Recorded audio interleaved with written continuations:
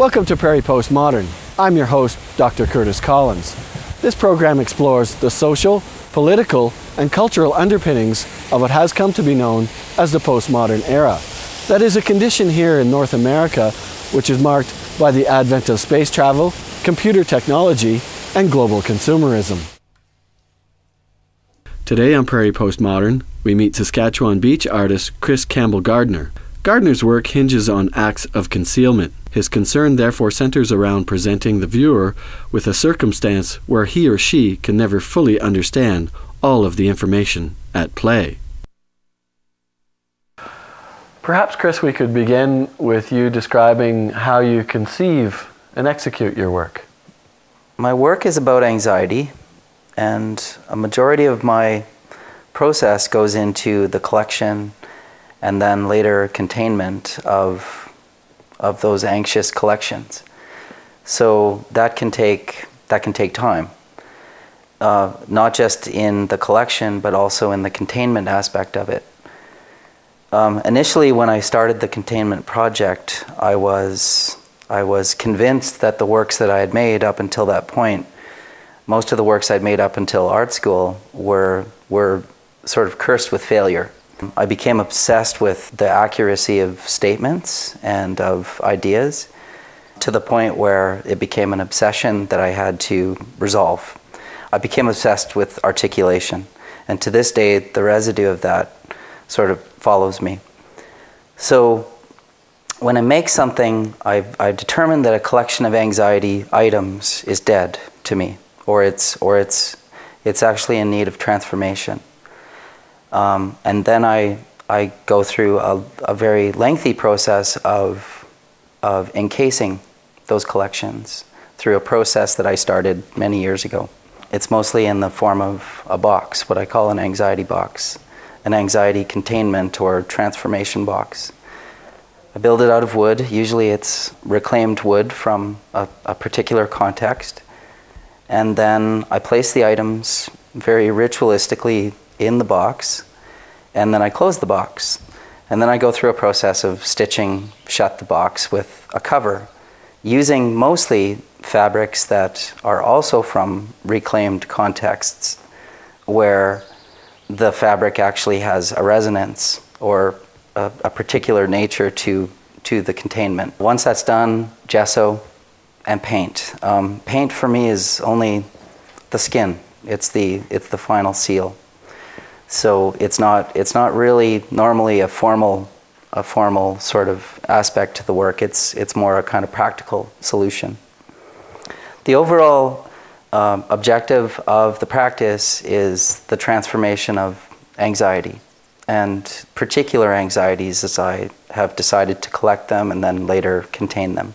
And in this specific work, the anxiety box with the word Eric across the front, can you sort of discuss how that came about and the execution of it? Well, a majority of my anxiety concealments are my own. So I've taken something that caused me anxiety, or I focused my attention towards discovering the anxiety in something, but usually it was particular to myself.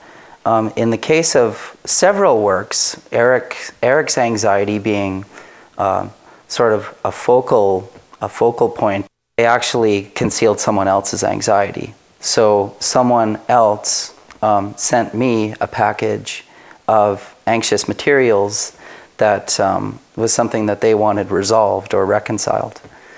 So in the case of Eric's anxiety, I've taken Eric Cameron's anxiety as he decided it, and I've gone through my process of concealment. So I received a box in the mail, and it was very, very well wrapped, many layers of wrapping, to be honest, and then I placed it into a box that had been made specifically for that, and then I went through my process of covering it. There's a braille surface in the object. It's actually surrounding the object. It's not designed to be read. It's not designed to be interpreted. It's not designed to be translated. It's actually inserted as a code that's not meant to be decrypted. it's what I call an incantation or a spell that protects the agenda. Right. So Braille is ironic or paradoxical in the sense that normally Braille is read by people that can't see. This is a visual art object, so it's designed to be, on top of being a code, also be like a grand paradox. You had mentioned to me before that, in fact, many of these cases are lead-lined? Not all of them, but I won't point out which pieces do. I never will. The only way that can be determined is if someone goes to all that trouble to actually like X-ray the piece. Now, the agenda is I don't want anyone to know what's inside. So short of like destroying a work, ripping it open, and revealing the contents, there is only one way in, and the way in is through X-ray. So earlier on, I realized that this would be a sort of a loophole in the practice, the project. So I decided to X-ray proof them by lead lining them. Now, of course, this is going to be a conundrum if my work ever travels, internationally, because at customs offices, that's not going to be entirely like a cool thing. Exactly. That an object has arrived it's been actually even declared an anxiety object, and its contents are declared undeclarable.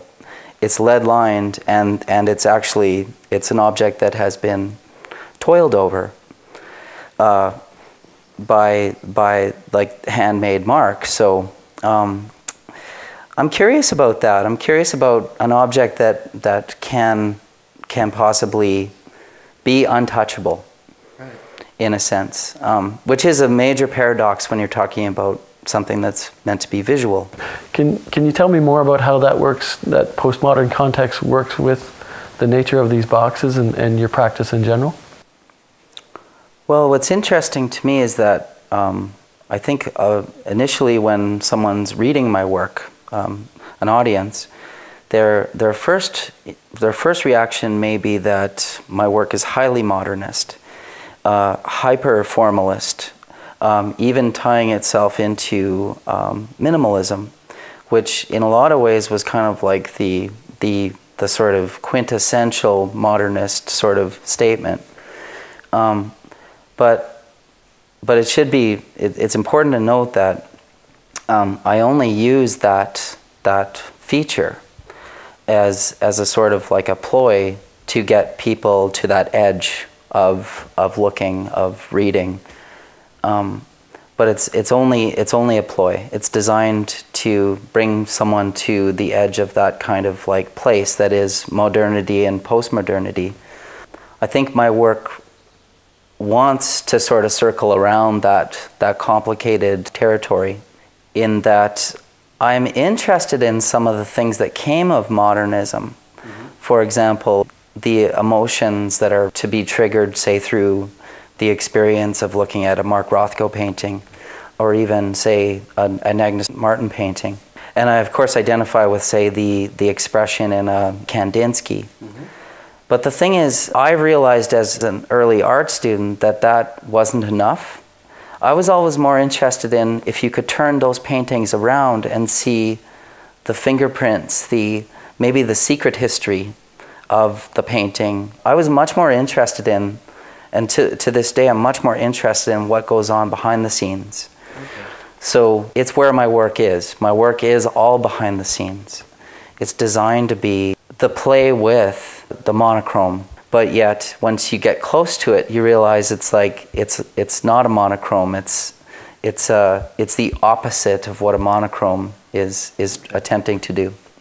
So I'd like to play with those two worlds, though, where it's like you walk to the edge of where the monochrome is, or the minimalist object, and the baggage of the vernacular that goes with that, but yet opens a whole new world, possibly even entertains more of an ancient technology, allows for like readings that are less specific, more even magical than say the experience of looking at a declaration of color or a declaration of space.